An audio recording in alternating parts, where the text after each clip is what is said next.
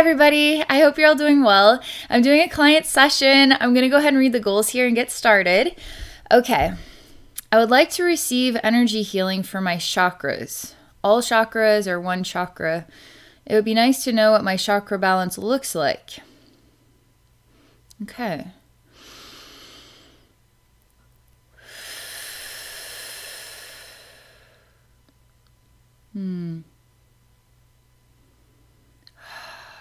Something feels sad, okay? I'm just gonna relax and let's see what we discover here, okay? Something feels sad and unresolved.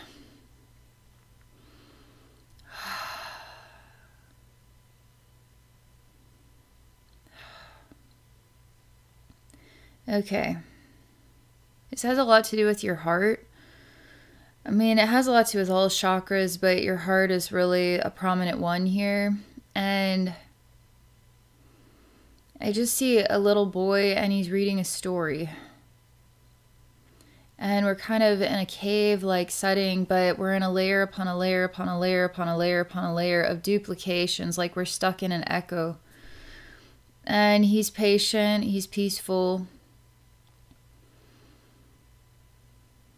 I'm trying to get him to look up and see me, but I'm not sure why he's reading a book. It's quite a large book. He's sitting down. He's wearing trying to place his timeline. I mean, it could even be sometime in the the 20th century. Maybe within the last 60 years. He has a nice outfit on, like a sweater and a collared shirt underneath. He has nice pants, but they're shorts. They go to his knees. He's wearing longer white socks. Nice shoes, like he's dressed for church. He's primarily wearing gray colors. The sweater has green, dark green in it.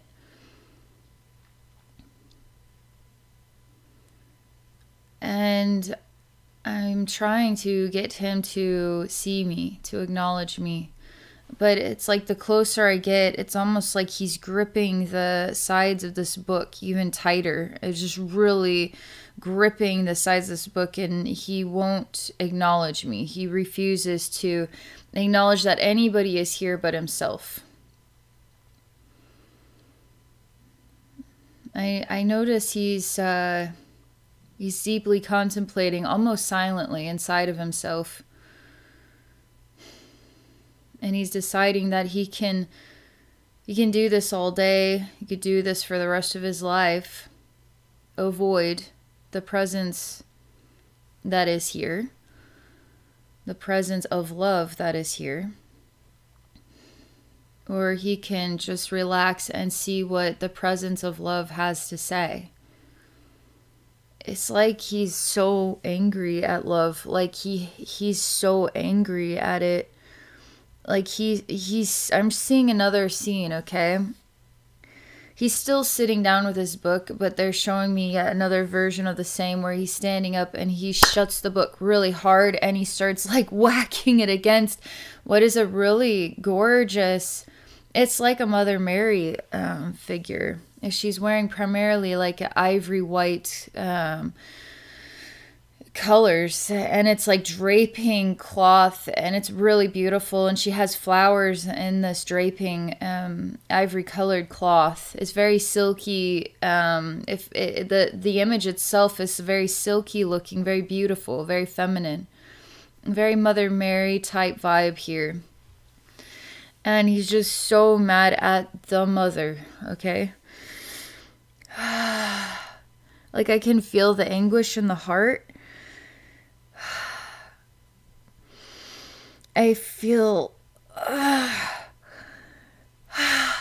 like I can understand where his anger is coming from. It's like, it's an interesting concept on deception. It's kind of like you can be told that when you're good, you get a gold star. Now, when you're an adult and you're good, you get manipulated, you get, I mean, all kinds of crap happens to you, and you wonder where, what the point is of being good, when it seems like being corrupt is actually the winner here in our society. I mean, that's kind of what this is like to me, okay? He was good. He always was good. And he's mad because goodness does not bring goodness. That's what he's saying in a way. But he's mad. I mean, he's ripped apart inside mad. He's so mad. It's amazing how contained it is, like how controlled this anger is. Because I can feel if this were to unleash, it's like it would burn the whole planet. He's still not able to just talk to the mother. This is your heart chakra, okay?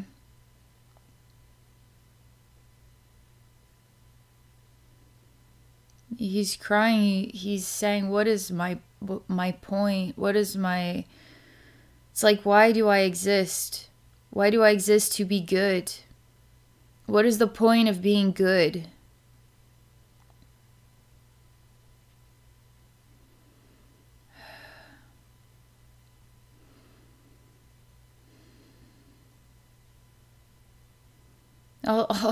The mother is just standing here very politely. It's like she's smiling. She's not Mother Mary. She's more like a Kuan Yin, or she's got an Asian appearance to her.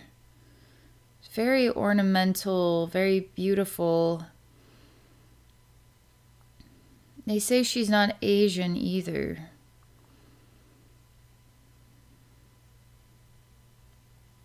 It's almost like she doesn't represent anything on earth.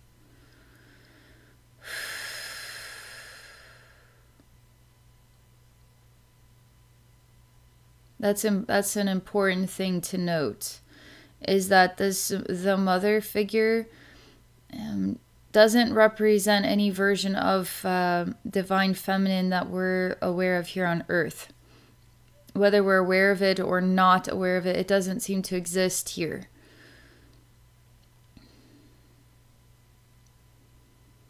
And she looks human to me. But what she's emanating is, you're finally acknowledging me.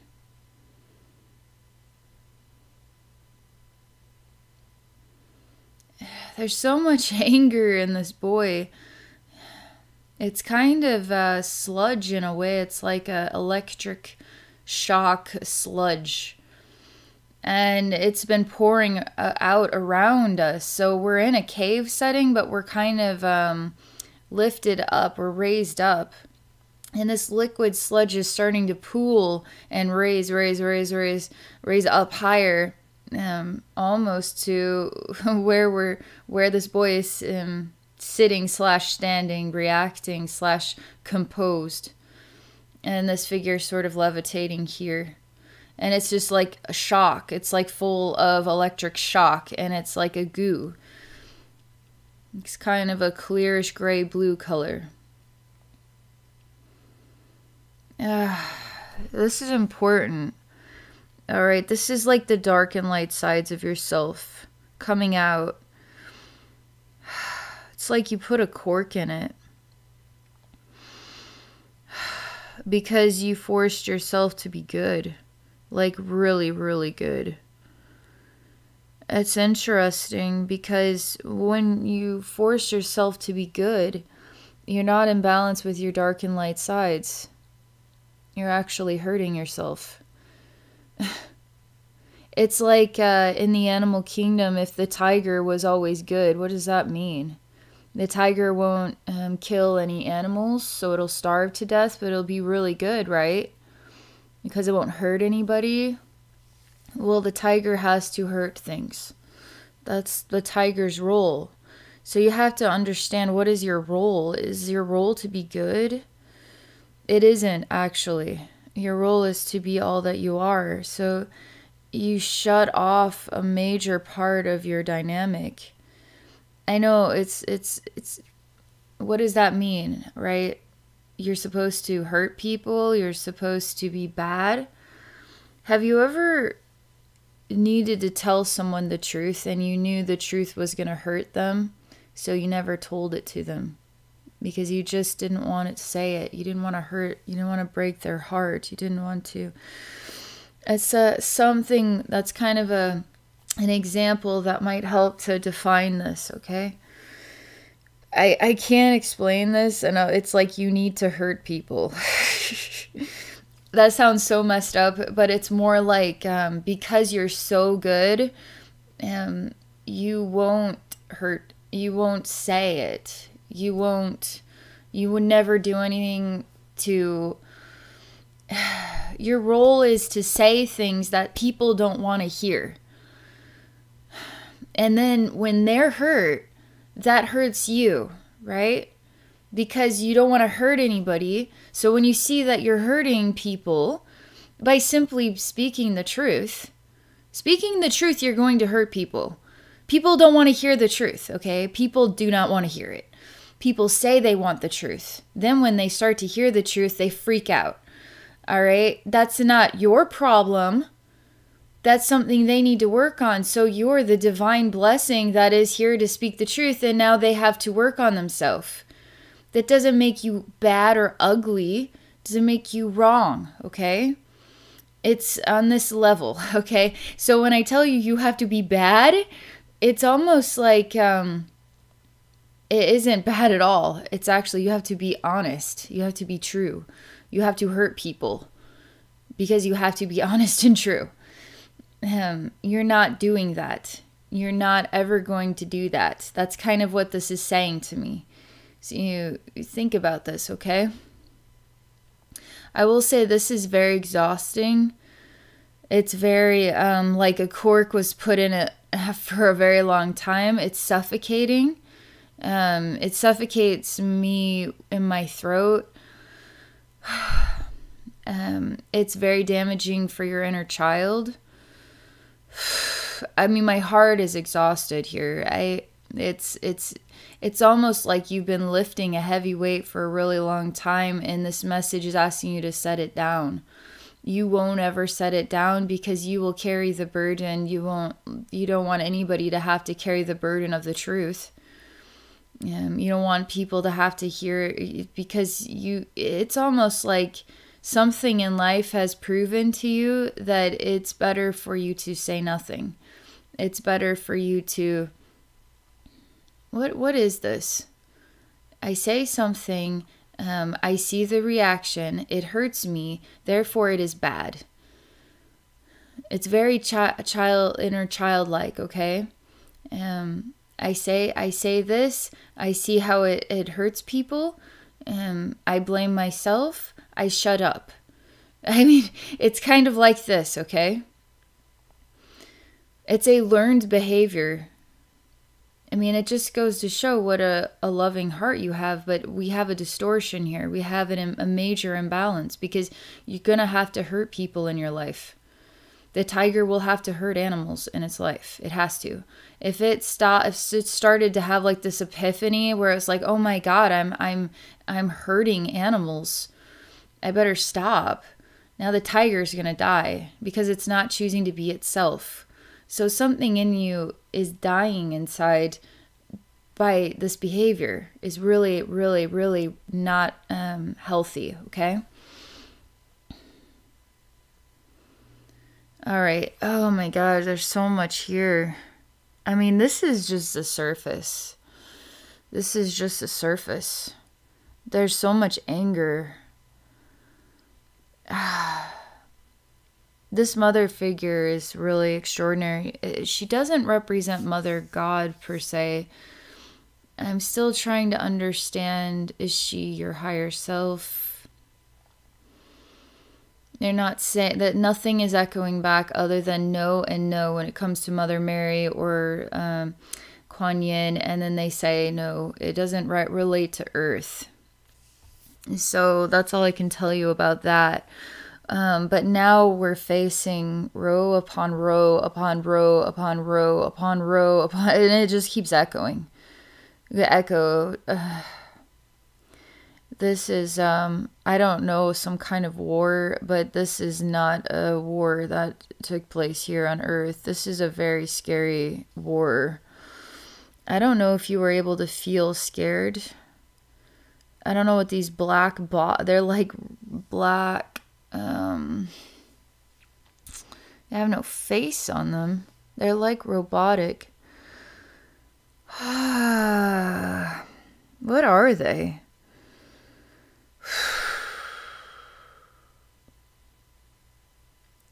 I'm just looking right now. It's very, very overwhelming on the heart.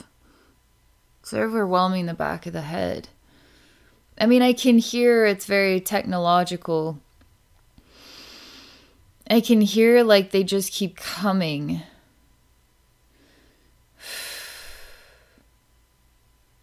And it just echoes row upon row upon row upon row upon row upon row upon row upon row. It's all an echo, okay? It's all stuck in an echo. It makes you want to vomit. It makes you want to puke. It's really overwhelming on my throat, overwhelming on my heart. Now I'm gonna say something. This may shock you. Is it possible that your soul, I mean, your soul's like ultra dynamic, so you're gonna have many parts of yourself. And this might not be the only you here on Earth, okay? There's yous all over the universe.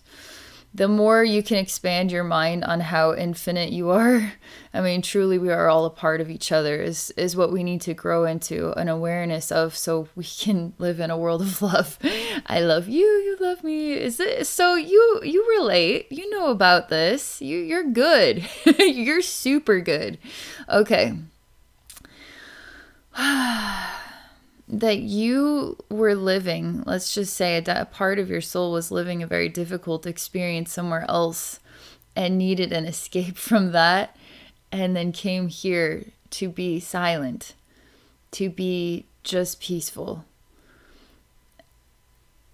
I'm telling you, that what that is representative of is something your soul is familiar with that was too much.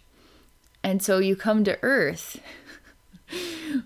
to be peaceful. You seem to have like an inner monk in you, and you just have like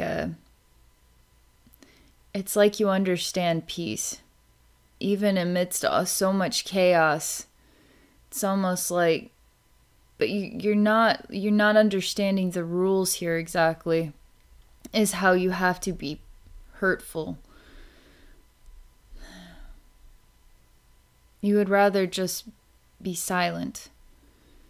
You would rather just smile and watch people go through their life and let life teach them, not you teach them.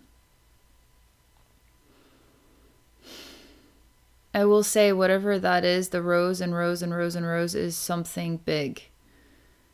And it's something you're gonna have to face. I don't know what it represents. It's something of your soul's dynamic, okay? And you put a major wall up about that. Because even right now I can feel there's like a major wall up about that.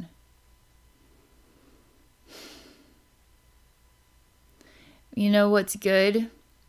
What's really, really good, because we're working with goodness, right? You're standing up as this boy and you're acknowledging the mother. And, man, you've come here with a lot of pain.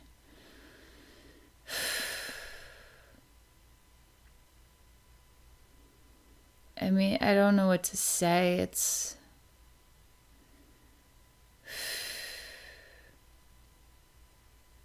But you are acknowledging the mother, and it's like you need to work with this consciousness. She's like,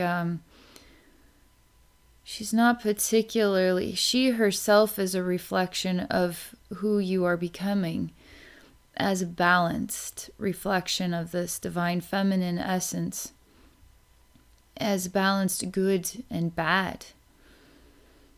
This mother will be honest with you.